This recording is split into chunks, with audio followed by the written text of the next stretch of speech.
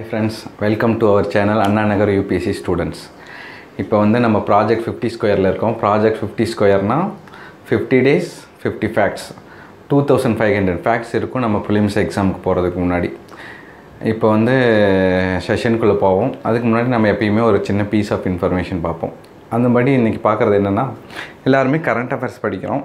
நான் ஃபஸ்ட்டு ஒரு 4 years பார்த்தோம்னா விஷன் ஐஏஎஸ் கரண்ட் அஃபேர்ஸ் தான் படிச்சுட்டு இருந்தேன். சில பேர் இப்போ இன்சைட்ஸ் படிக்கிறாங்க. நான் வந்து விஷன் தான் ஃபாலோ பண்ணிகிட்டு இருந்தேன். இப்போ வந்து பார்த்திங்கன்னா ஷூன்யா கரண்ட் அஃபேர்ஸ் அப்படின்னு ஒன்று வந்திருக்கு. இந்த ஷூன்யா கரண்ட் அஃபேர்ஸ்னு சொல்லிட்டு இது வந்து இப்போ வந்து ஒரு ட்ரெண்டிங் ஆகிட்டுருக்கு. இப்போ நான் லாஸ்ட்டு 2 years இதை தான் ஃபாலோ பண்ணுறேன்.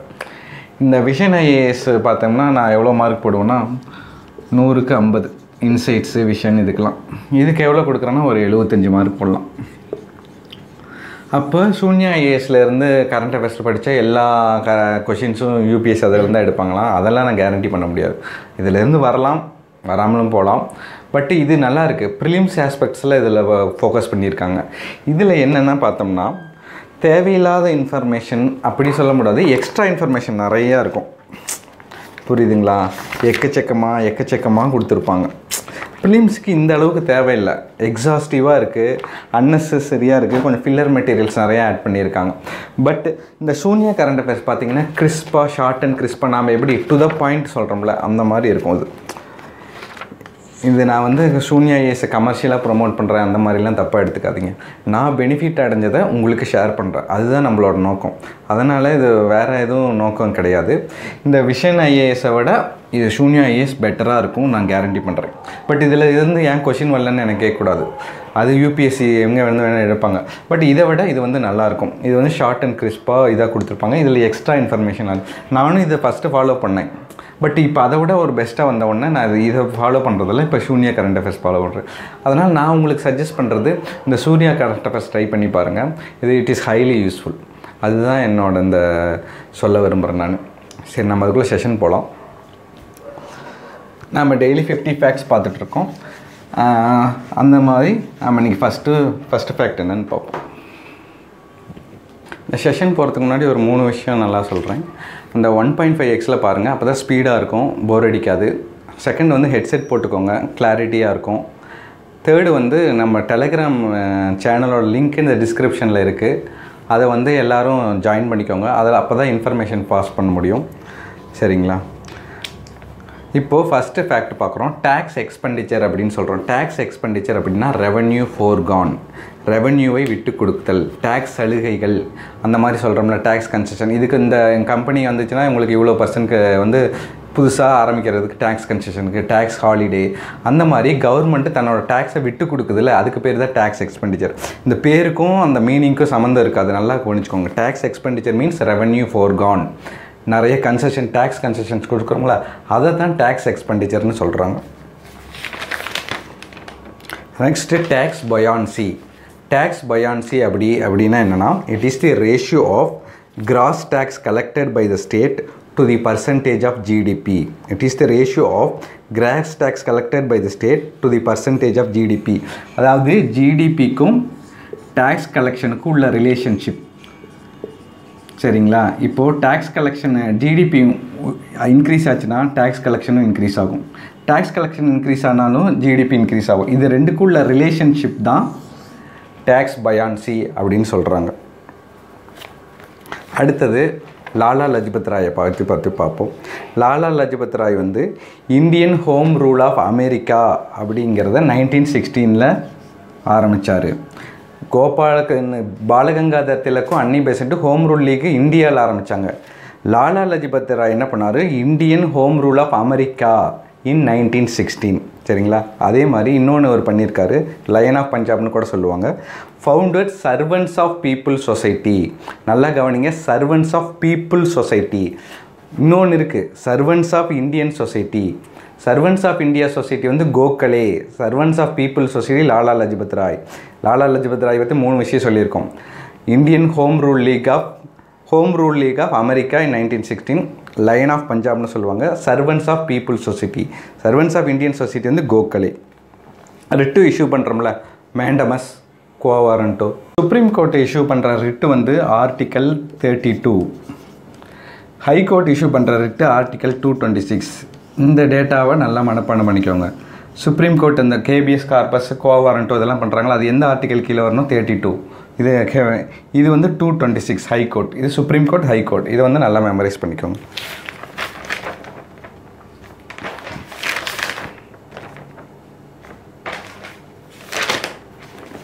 அடுத்தது பார்த்தோம்னா பட்லர் கமிட்டி அப்படிங்கிறது 1927. அதாவது இந்தியன் ஸ்டேட்ஸ்க்கும் கவர்மெண்ட் ஆஃப் இந்தியாவுக்கும் உள்ள ரிலேஷன்ஷிப்பை இம்ப்ரூவ் பண்ணுறதுக்காக போட்டது 1927 பட்லர் கமிட்டி. இதுக்கு இன்னொரு பேர் இருக்குது, இந்தியன் ஸ்டேட்ஸ் கமிட்டி. சரிங்களா? Buttler committee 1927 to improve the relationship between the government of India and the Indian state. It is also known as Indian states committee. சரிங்களா? அடுத்தது எம்எம்எஸ், மெட்ராஸ் மகாஜன சபா. இது வந்து பார்த்தோம்னா 1884 ஆரம்பிச்சிருக்காங்க. இது நிறைய பேர் தெரியும், சமச்சீர் கல்வியில் கொள்ளது இருக்குது. யார் ஆரம்பித்தாங்க? M Veeraraghavachariar, G Subramaniya Iyer, B அனந்தச்சர்லு.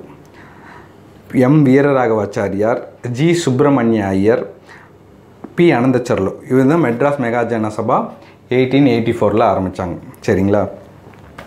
அடுத்தது பார்த்தோம்னா தக்கு அப்படின்னு ஒரு டெர்மினாலஜி மெடிவலில் இருக்குது. அலாவுதீன் கில்ஜி தான் தக்கு அப்படிங்கிறது கொண்டு வந்தார். தக்குன்னா என்ன? பிராண்டிங் ஆஃப் ஹார்சஸ் வந்து தரம் பிரிப்பாங்க. Superior quality, average quality, low quality அப்படின்னு அலாவுதீன் கில்ஜி வந்து தரம் பிரிப்பார். அவர் வந்து அவருக்கு அந்த சிஸ்டத்தை கொண்டு வந்தார். அதுக்கு பேர் தான் தக், branding of horses, introduced by Alauddin Khilji. சரிங்களா? அடுத்தது இன்னொரு டேர்ம்ஸ் இருக்குது, தக்காவி லோன்ஸ்ன்னு சொல்லுவாங்க. தக்காவி லோன்ஸ் இது எதுக்கு கொடுக்குறாங்க? TACCAV, டக்காவி loans. இது வந்து அக்ரிகல்ச்சர் கொடுக்குறாங்க. Medieval India team டக்காவி. இது எப்படி ஞாபகம் வச்சுக்கணும்? தக்காளின்னு ஞாபகம் வச்சுக்கோங்க. தக்காளி எதுக்கு? தக்காளின்னா agriculture. Taccavi loans for the agriculture purpose கொடுக்குறது மிடிவல் இந்தியா டீம் டக்காவி. அடுத்தது பார்த்தோம்னா புத்திஸ்டில் விகாராஸ் சைட்டியாஸ்னு 2 இருக்குது. விகாராஸ் அண்ட் சைட்டியாஸ். விகாராஸ்னால் என்னென்னா பெர்மனன்ட் ஷெல்டர்ஸ். புத்திஸ்ட் மாங்ஸ்லாம் இருக்காங்களா, அவங்களோட தங்குற இடம் தான் விகாராஸ். சைட்டியாஸ் பார்த்தோம்னா வர்ஷிப் பிளேஸ், ப்ரேயர் ஹால்ஸ்ன்னு சொல்கிறது சைட்டியா. இது நிறைய பேர் மாற்றி மார்க் பண்ணிடுவாங்க. விகாராஸுங்கிறது ஹாஸ்டல் மாதிரி, மாங்ஸோட hostel புத்திசத்தில். சைட்டியாஸுங்கிறது worship place R prayer hall. இதை வந்து நல்லா தெளிவாக படிச்சுக்கோங்க. அடுத்தது பார்த்தோம்னா global money laundering report released by FATF, financial action task force. FATF the global money laundering report. மணி லாண்ட்ரிங்னா என்ன? கருப்பு மணத்தை வெள்ளையாக மாற்றுறது. சரிங்களா? இது யாரோட இனிஷியேட்டிவ்? G7 Nations. FATF யாரோட இனிஷியேட்டிவ்னு பார்த்தா G7 கண்ட்ரிஸோட இனிஷியேட்டிவ். எப்போ ஆரம்பித்தாங்க? 1989. சரிங்களா? FATF எப்போ ஆரம்பித்தாங்க? 1989. இவங்க என்ன ரிலீஸ் பண்ணுறாங்க? குளோபல் மணி லாண்ட்ரிங் ரிப்போர்ட். சரிங்களா? அடுத்தது பார்த்தோம்னா ஓசோன் லேயர் ப்ரொடெக்ஷனுக்கு கீழே ஒரு என்னென்ன இருக்குதுன்னு பார்க்கலாம். ஃபஸ்ட்டு பார்த்தா வியன்னா கன்வென்ஷன், அதுக்கு கீழே மான்ட்ரியல் ப்ரோட்டோக்கால், அதை அமெண்ட் பண்ணது தான் கிகாலி அமெண்ட்மெண்ட். இதை 3 ரிலேட் பண்ணணும். Vienna convention, Montreal protocol, Kigali amendment. இதெல்லாம் இது ரிலேட்டடு. இதில் ஏதாவது ஒன்று கேட்டால் கூட அது வந்து ஓசோன் லேயர் ப்ரொடெக்ஷனோட நம்ம ரிலேட் பண்ண தெரியும். சரிங்களா? அடுத்தது சார் தாம் அப்படின்னு சொல்லுவோம். சார்னா 4, சார் தாம். இது எங்கே இருக்குதுன்னு பார்த்தா உத்தரகாண்ட். இது என்னென்னா கோயில்கள் 4 வந்து பிளேஸ் இருக்குது. இது என்னென்னா பை ஜிகேன்னு ஒரு நிமோனிக்ஸ், பை ஜிகே அப்படின்னா சார் தாம் வந்து 4 கோயிலை தான் சொல்கிறாங்க. என்னென்னா பத்ரிநாத், யமுனோத்ரி, கங்கோத்ரி, பை ஜிகே, கேதார்நாத். சரிங்களா? பத்ரிநாத், யமுனோத்ரி, கங்கோத்ரி, கேதார்நாத். இது 4மே உத்தரகாண்டுங்கிற ஸ்டேட்டில் இருக்குது. சார் தாம் அப்படின்னு சொல்கிறாங்க. நம்ம கோயில் தான் வர்ஷிப் பண்ணுற பிளேஸு. இது வந்து கேட்பாங்க, மேப்பில் பார்த்தீங்கன்னா கிளியராக கொடுத்துருப்பாங்க. அடுத்தது பார்க்கலாம். அடுத்தது போர்ட் பிளேர், இந்த கேபிட்டல் ஆஃப் அந்தமான் நிக்கோபார் இருக்குல்ல, அது வந்து north, south, middle, லிட்டிலு, great Nicobar இதெல்லாம் எங்கே இருக்குதுன்னு ஸ்பெசிஃபிக்காக நமக்கு தெரிஞ்சிடும். சவுத் அந்தமான்.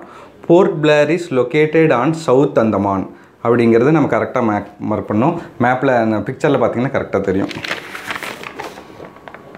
அடுத்தது tropic of cancer bosses through 8 states. 8 ஸ்டேட்ஸில் pass ஆகுது. மேப்பில் போடுவாங்க. குஜராத், ராஜஸ்தான், மத்திய பிரதேஷ், சத்தீஸ்கர், ஜார்க்கண்ட், வெஸ்ட் பெங்கால், திரிபுரா, மிசோரம். இது வந்து மனப்பாடமாக தெரியணும். அப்படியே அந்த மைண்டில் வந்து அந்த மேப்பை பார்த்தீங்கன்னா அப்படியே மைண்டில் உங்களுக்கு தெரியணும். இதில் எந்த ஸ்டேட் வரும், எந்த ஸ்டேட் வராது அப்படின்னு. குஜராத், ராஜஸ்தான், மத்திய பிரதேஷ், சத்தீஸ்கர், ஜார்க்கண்ட், வெஸ்ட் பெங்கால், திரிபுரா, மிசோரம். சரிங்களா? அடுத்தது பஞ்ச சித்தாந்திகா அப்படின்னு ஒரு புக் இருக்குது. பஞ்ச சித்தாந்திகா புக்கு வந்து வராகி மிகிரா எழுதினார். பஞ்ச சித்தாந்திகா ரிட்டன் பை வராகி மிகிரா. சரிங்களா? இது எதை பற்றின புக்கு? Astronomical systems. பஞ்ச சித்தாந்திகா book written by Varahi மிகிரா about the astronomical systems. சரியா? அடுத்தது அரண்யகாஸ் அப்படின்னு இருக்குது. அரண்யகாஸ்னால் forest books. அரண்யகாஸ்னா forest books dealings with mysticism. அரண்யகாஸ் R forest books dealing with mysticism. சரிங்களா? அடுத்தது காஸ்பியன் சி. இந்த மேப்பில் காமிப்பாங்க. Caspian C surrounded by countries வந்து கேட்பாங்க அது மேப் ரீடிங்கில். அதுக்கு நம்ம என்ன நிமோனிக்ஸ் யூஸ் பண்ணுறோம்னா கார்த்தி. கார்த்திக்கு டிஹெச் போட்டக்கூடாது, ஐ. Karthi. Kazakhstan, Azerbaijan, Russia, Turkmenistan, Iran.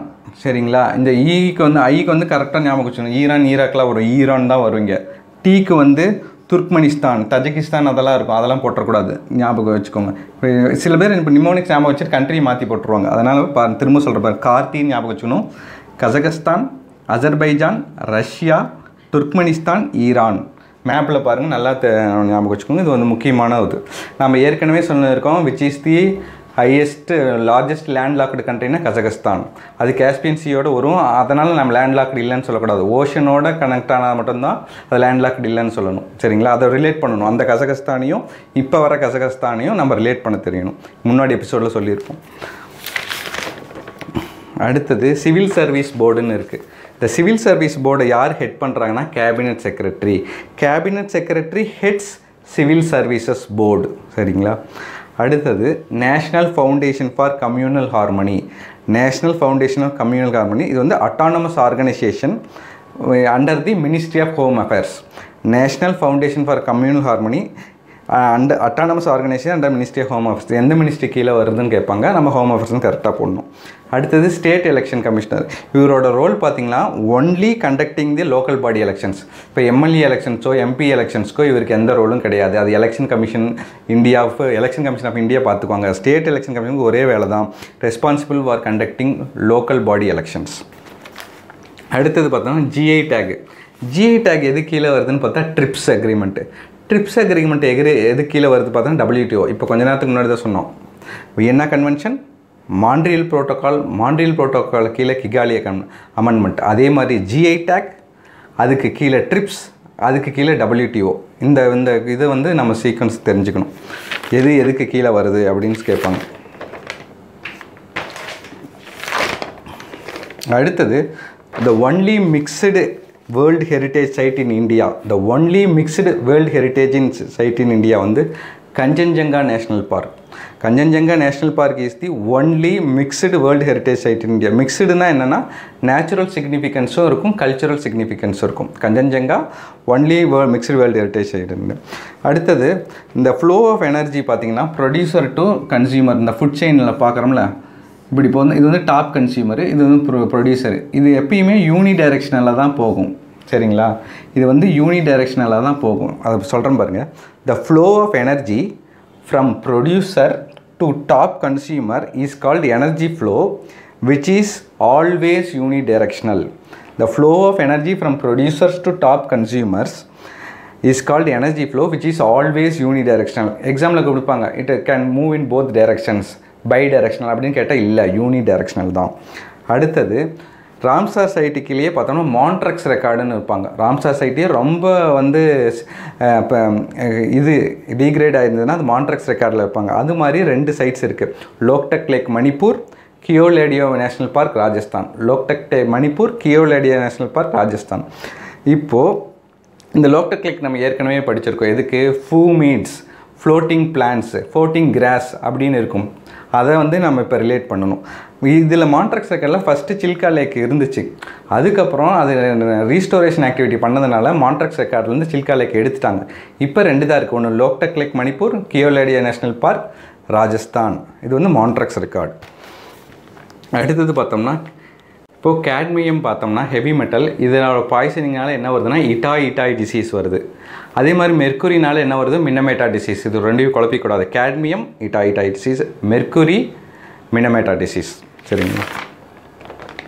அடுத்தது லைக்கன்ஸ்னு ஒன்று இருக்குது, LICHENS லைக்கன்ஸ். இது வந்து combination of algae and fungi. Lichens LICHENS lichens இது வந்து combination of algae and fungi. It is a good bio indicator of air pollution, especially sulphur di oxide pollution இருந்தால் அந்த லைக்கன்ஸில் ஏற்படுற சேஞ்சஸை வந்து கண்டுபிடிச்சிடலாம். லைக்கன்ஸ்லாம் பார்த்தீங்கன்னா நீங்கள் ஊட்டி கொடைக்கானல் போனீங்கன்னா அந்த பாறை மேலே இருக்கும் அப்படியே ஒரு ஆல்கே மாதிரி. ஆனால் அது ஆக்சுவலாக லைக்கன்ஸுங்கிறது ஆல்கே ப்ளஸ் ஃபங். பயோடைவர்சிட்டி ஹாட்ஸ்பாட்ஸ் அப்படின்னு சொல்கிறாங்க. பயோடைவர்சிட்டி ஹாட்ஸ்பாட்ஸ் பார்த்திங்கன்னா 4 இடத்துல இருக்கும், இந்த மேப்பில் காமிப்பாங்க. ஃபஸ்ட்டு பார்த்தோம்னா வெஸ்டர்ன் காட்ஸ், மேலே ஈஸ்டர்ன் ஹிமாலயாஸ், இந்த நார்த் ஈஸ்ட் ரீஜியன் வந்து இண்டோ பர்மா கீழே வரும், இந்த அந்தமான் நிக்கோபார் வந்து சுண்டாலாண்டு கீழே வரும். 4 இடத்துல இருக்குது. Western God's, eastern Himalayas, north east region வந்து இண்டோ பர்மா கீழே வரும், அந்தமான் நிக்கோபார் சுண்டாலாண்டு கீழே வரும். இதுக்கு 2 கண்டிஷன்ஸ் இருக்குது, அதை நல்லா நம்ம ஞாபகம் கொடுங்க. ஸ்பீஷீஸ் எண்டமிசம்னா அந்த இடத்துல மட்டும்தான் இருக்கும், வேறு எங்கேயும் இருக்காது. கோரா ஃபுட் ஸ்ட்ரீட் அண்ணா நகரில் மட்டும்தான் இருக்கும், வேறு எங்கேயும் இருக்காதுங்கிற மாதிரி அந்த இடத்துல மட்டும் இருக்கிறது தான் எண்டமிசம்ங்கிறாங்க. இப்போ பார்த்தோம்னா இதில் ஒரு டேட்டா வந்து 1500 ஸ்பீஷீஸ் ஆஃப் வேஸ்குலார் பிளான்ட்ஸ் வந்து அந்த இடத்துல இருக்கணும். அப்படின்னா தான் அது biodiversity hotspot. It must contain at least 1500 species of vascular plants as எண்டமிக்ஸ். சரிங்களா? அடுத்தது degree of thread, habitat loss வந்து 70% அக்கர் ஆகிருக்கணும். ஹேபிட்டட் லாஸ் வந்து 70% அக்கர் ஆகிருந்தால் தான் அந்த வந்து பயோடைவர்சிட்டி ஹாட்ஸ்பாட் அப்படிம்பாங்க. Degree of thread, it has to have last at least 70% of it's original habitat. இந்த data வந்து மாற்றி கொடுப்பாங்க. 15,150 இது 70%, 7% இந்த மாதிரி மாற்றிக்கும். இந்த டேட்டாவை நல்லா மெமரைஸ் பண்ணிக்கணும். Biodiversity ஹாட்ஸ்பாட்டுக்கு 2 conditions. சரிங்களா? அடுத்தது வந்து நட்டி ஃபோக் டான்ஸ்னு இருக்குது, NATI நட்டி ஃபோக் டான்ஸ். இந்த நட்டி ஃபோக் டான்ஸ் பார்த்திங்கன்னா எந்த ஸ்டேட்டில் இது பண்ணுறாங்களா, ஹிமாச்சல் பிரதேஷ். எந்த ஸ்டேட்டு அப்படின்னு கேட்கவங்க ஹிமாச்சல் பிரதேஷ், NATI நட்டி ஃபோக் டான்ஸ். சரிங்களா? அடுத்தது கோல் கும்பாஸ். கோல் கும்பாஸ் எங்கே இருக்குது, கர்நாடகா. கோல் கும்பாஸ் கர்நாடகா. இது யாருக்கு பில்ட் பண்ணது, அதில் Shahi sultanates of Pamani kingdom. அதில் Shahi sultanates of Pamani kingdom வந்து கோல் கும்பாஸ் பிரசன்ட் இன் கர்நாடகா. சரிங்களா? அடுத்தது சுதர்ஷனா லேக். சுதர்ஷனா லேக் எங்கே இருக்குது, குஜராத்தில். Built by Chandragupta Maurya, renovated by Rudradaman and Skandagupta. Sudarshana lakh located in Gujarat, built by Chandragupta Maurya, renovated by Rudradraman and Skandagupta. அடுத்தது சித்தாந்த சிரோமணின்னு ஒரு புக் இருக்குது, ரிட்டன் பை பாஸ்கரா 2. சரிங்களா? இது வந்து எ புக் ஆன் மேத்தமெட்டிக்ஸ். சரிங்களா? இன்னும் கொஞ்ச நேரத்துக்கு முன்னாடி என்ன படித்தோம், பஞ்ச சித்தாந்திகா written by Varahi மிகிரா, book on astronomical systems. இங்கே வந்து சித்தாந்த சிரோமணி, பாஸ்கரா 2 புக் ஆன் மேத்தமெட்டிக்ஸ். அடுத்தது இப்போ நட்டி ஃபோக் டான்ஸ் ஹிமாச்சல் பிரதேஷ் படித்தோம். அதே மாதிரி லாவணி ஃபோக் டான்ஸ்ன்னு இருக்குது. லாவணி ஃபோக் டான்ஸ் இது எங்கே இருக்குதுன்னு பார்த்தா மகாராஷ்டிரா. லாவணி ஃபோக் டான்ஸ் இப்போ எங்கே ப்ராக்டிஸ் பண்ணுறாங்கன்னா மகாராஷ்டிராவில். பட்லர் கமிட்டி 1927 படித்தோம். இப்போ வந்து லீ கமிஷன் 1924. லீ கமிஷன் 1924, அது 27, இது 94. இது வந்து லீ. இது என்ன சொல்கிறாங்கன்னா, யூரோப்பியன்ஸு இந்தியன்ஸும் சரிசமமாக சிவில் சர்வீஸில் ரெக்ரூட்மெண்ட் பண்ணுங்கள்.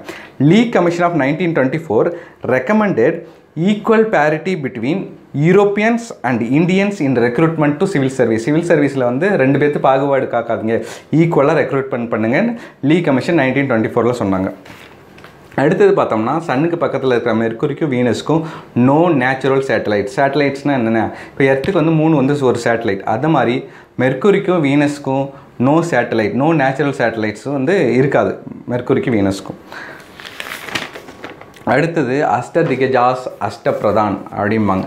இந்த அஷ்டதிகஜாஸ் அஷ்டபிரதான் பார்த்தோம்னா இந்த கிருஷ்ணதேவராயா இங்கே இருப்பார்ல, இங்கே இருக்கிறது வந்து அஷ்டதிகஜாஸ். இங்கே சிவாஜி கோட்டில் இருக்கவங்க அஷ்டபிரதான். சரிங்களா? 8 பேர் இருப்பாங்க, அவங்களுக்கு ஒவ்வொரு இன்சார்ஜ். இது 2ஐயும் மாற்றி போட்டக்கூடாது. அஷ்டதிகஜாஸ் இங்கே கிருஷ்ணதேவராய கோட்டில், அஷ்டபிரதான் சிவாஜி கோட்டில். இது 2ஐயும் ரிலேட் பண்ணி மனப்பாடம் பண்ணிக்கோங்க. அடுத்தது பார்த்தோம்னா ஆர்எல்சி வந்து மேப்பில் காட்டுவாங்க. ஆர்எல்சி பார்த்தோம்னா உஸ்பெகிஸ்தான் சவுத்துலேயும் கசகஸ்தான் நார்த்துலேயும் இருக்கும். சரிங்களா? இப்போ தான் படித்தோம் அந்த காஸ்பியன் சியோட கசகஸ்தானும் லொக்கேட் ஆகுது அப்படின்னு. இப்போ வந்து அந்த கசகஸ்தான் ஆர்எல்சியோடையும் இருக்கும். சரிங்களா? இது நார்த்தில் வந்து கசகஸ்தான், ஆர்எல்சிக்கு ஆர்எல்சியோட சவுத்தில் உஸ்பெகிஸ்தான். இதை வந்து நல்லா படிச்சுக்கோங்க. அடுத்தது லாங்கஸ்ட் கோஸ்ட்லைன் இன் இந்தியா எந்த ஸ்டேட்னா Gujarat. Longest coastline in India Gujarat. நிறைய பேர் ஆந்திரான்னு போட்டுருவீங்க, ஆந்திரா கிடையாது, குஜராத். அடுத்தது குலாம்கிரி புக். குலாம்கிரினா ஸ்லேவரின்னு அர்த்தம். குலாம்கிரி புக் யார் எழுதுனா Jyotiba ஃபூலே. Gulamgiri book written by Jyotiba ஃபூலே.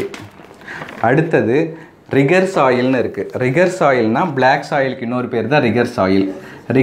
Black சாயில்னா என்ன கரிசல்மன் சூட்டபிள் ஃபார் காட்டன் கல்டிவேஷன், அதுக்கு இன்னொரு பேர் ரிகர் சாயில். இந்த சாயில் என்னன்னு கேட்டால் கரெக்டாக மார்க் பண்ண தெரியும். ஜியோ தெர்மல் பவர் பிளான்ட், அதாவது பூமிக்கடியில் இருக்கிற மேக்மாவிலேருந்து கரண்ட் எடுப்பாங்க.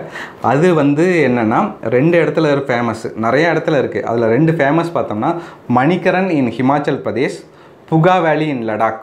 The geothermal power plant of Manikaran is located in Himachal Pradesh. ஒன்று புகா வேலி, அதுக்கு கொஞ்சம் மேலே, அது வந்து லடாக். இது 2 ஜியோதெர்மல் பவர் பிளான்ட் ஃபேமஸ், நிறையா இருக்குது. இது 2 முக்கியமானது. அடுத்தது மரியானா ட்ரென்ச், நேற்றே படித்தோம். இப்படி ஒன்று இருக்கும், நிலா மாதிரி, வெஸ்டர்ன் பசிபிக்கில் இருக்கும். அதோட சதர்ன் எண்டில் சேலஞ்சர் டீப் இருக்கும். இதுதான் deepest point.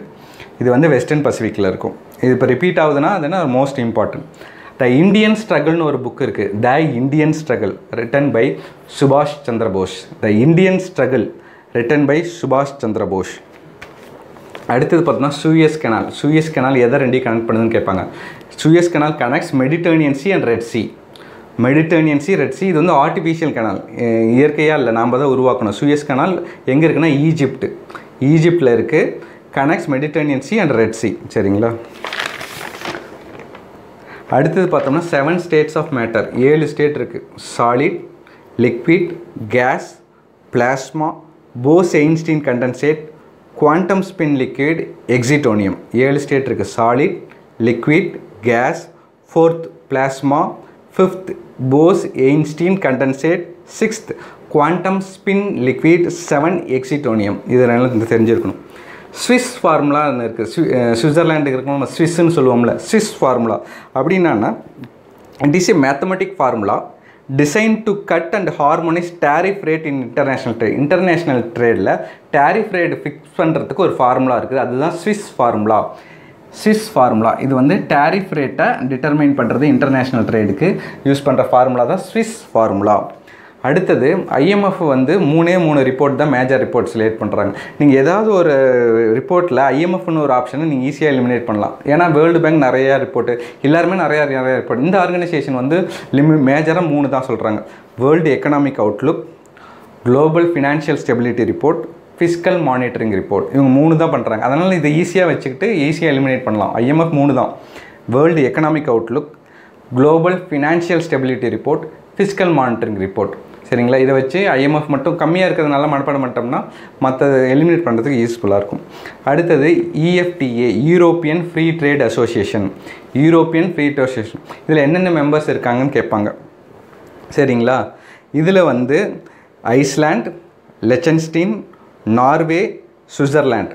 Island, லெச்சன்ஸ்டீன், Norway, Switzerland. இந்த மேப்பில் காமிப்பாங்க. இந்த 4ம் வந்து நம்ம மனப்பாடம் பண்ணிக்கோங்க. இது வந்து யூரோப்பியன் ஃப்ரீ ட்ரேட் அசோசியேஷன். அடுத்தது பார்த்தோம்னா லார்ட் வெல்லஸ்லி நம்ம என்ன ஆரம்பித்தார், சப்சிடியரி அலையன்ஸ். டல்லௌசி என்ன ஆரம்பித்தார், டாக்ட்ரின் ஆஃப் லேப்ஸ்.